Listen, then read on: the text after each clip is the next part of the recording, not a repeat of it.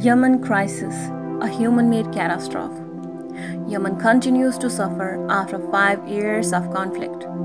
According to a report, over 100,000 people have been killed and more than 85,000 are dead as a result of the ongoing famine due to the war. Almost 1 in every 5 children have lost their homes, 12 million need humanitarian assistance, and 7 million are out of schools. The most upsetting part is that it's preventable. It's a human-made catastrophe. UNICEF declared Yemen the largest humanitarian crisis. Framing it as a humanitarian crisis in front of the world ignores that the issue of Yemen is a result of imperialist violence.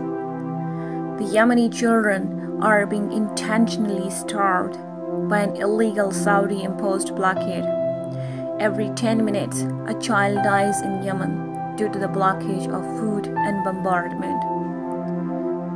The US, UK, Canada, and the UAE are still contributing to this genocide and providing deadly weapons to the Saudis.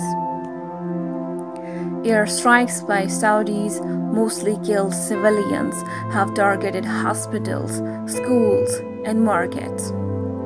The healthcare system in Yemen collapsed after bombing of infrastructure and lack of access to the medical supplies. Now Yemen is not only facing the war, but famine, cholera, and COVID-19. We should raise our voice against all the oppressors who are involved in this mass murder.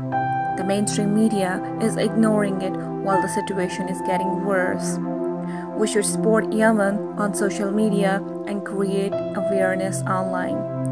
For the past 5 years, they have seen nothing but death, destruction, and disease.